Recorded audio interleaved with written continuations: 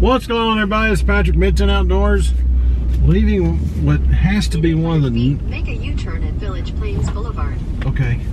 Nicest gas stations I've ever been to in my life. North, then turn right. I mean, it's just all decked out. So, we're going camping, and we're headed down to David Crockett State Park. Then turn right. David Crockett State Park. That's where I keep getting my Head east, then things turn right. right. Hush. So anyway, just thought we'd open it up. We're already away from home, but I forgot to put gas in the truck last night, okay? Give me a break. And as you can see, holding the camera right now is Chloe. Hi. But that's it for now. Good Lord, that was all over the place. We'll be back with you. I guess we'll be back with you when we get to camp. So, see you then.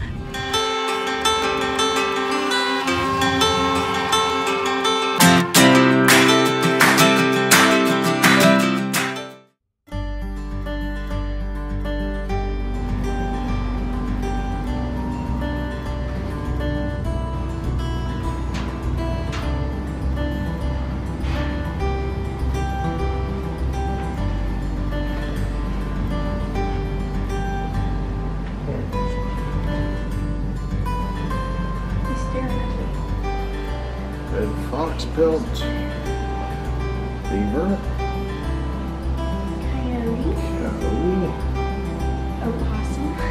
opossum, and then a gray fox. And then over here, river otter, skunk. Don't know where the muskrat went. It got away, and then raccoon. So that's a mill for milling grits. For you guys that eat grits.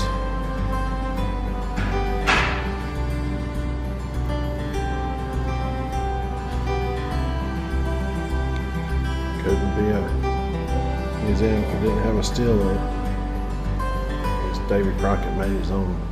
Yep, Crockett's Distillery. Pretty cool.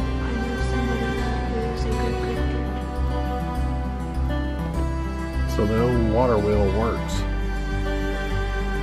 Just not today. Here at David Crockett State Park. I didn't get to explore this part when we were here last time.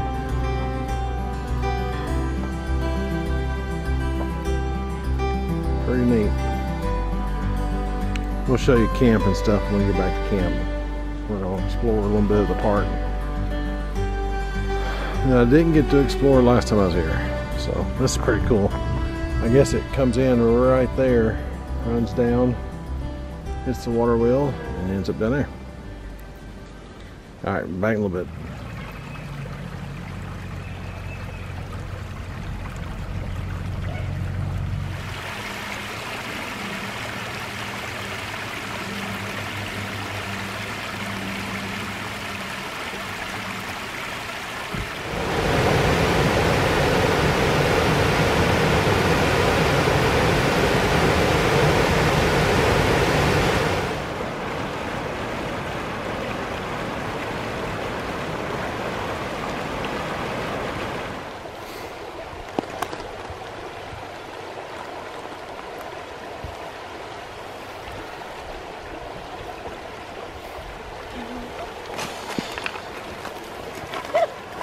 Really?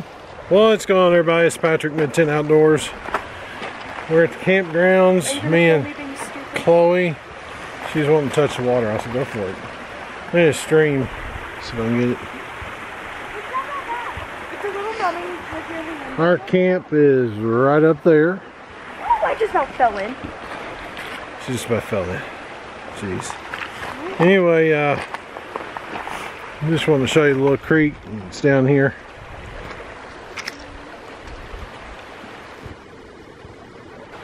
Pretty sweet. We're gonna film more tonight.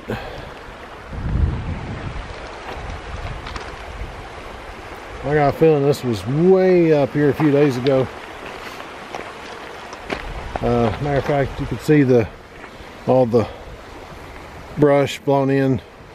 That's how high the water was. It was on up into there. Water is still running down the hill right there. You can see natural spring there. But anyways, if we get doing camp things, we'll come bring you back. We've just been kind of hanging out today. Drove around the park a little bit and walked around a few places, and that's all we're doing. Chloe's doing her filming thing. Remember, her video will be out on the Thursday after this video goes up on Tuesday. So anyway, we'll bring you back in a little while.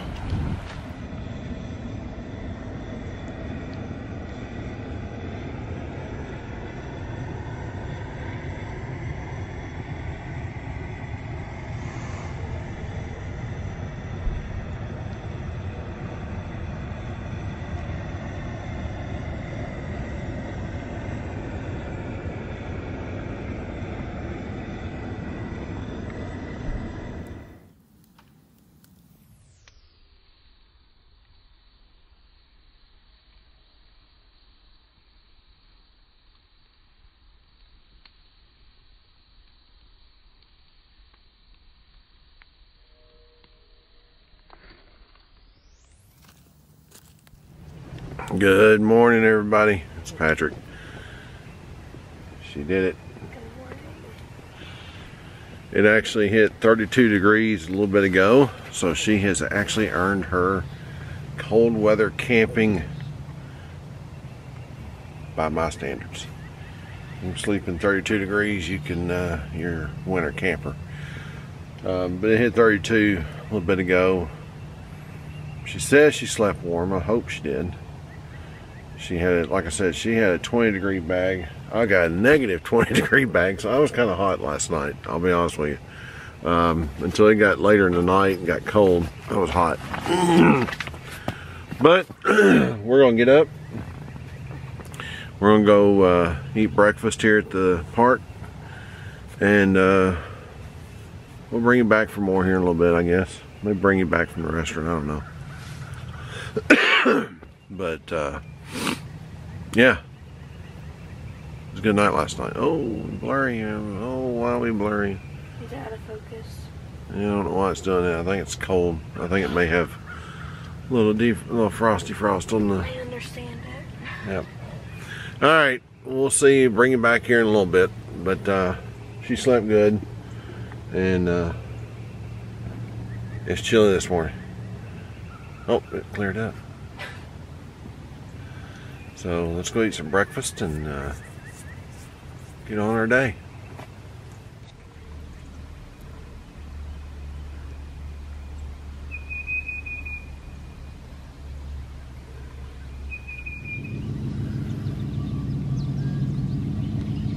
How we doing?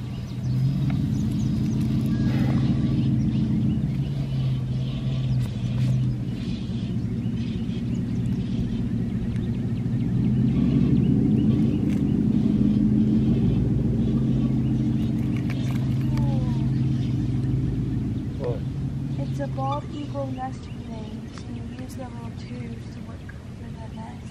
Oh, can you see it?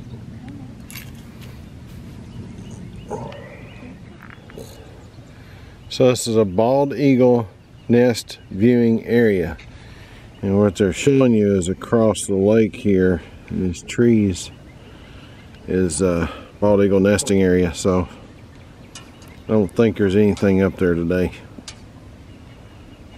That's pretty cool. That's pretty cool. What's going on, everybody? We're at the end of our camping trip here at David Crockett State Park. And I think I brought you this pretty landscape last time I was here. It was just gorgeous. Beautiful park. Beautiful, beautiful park.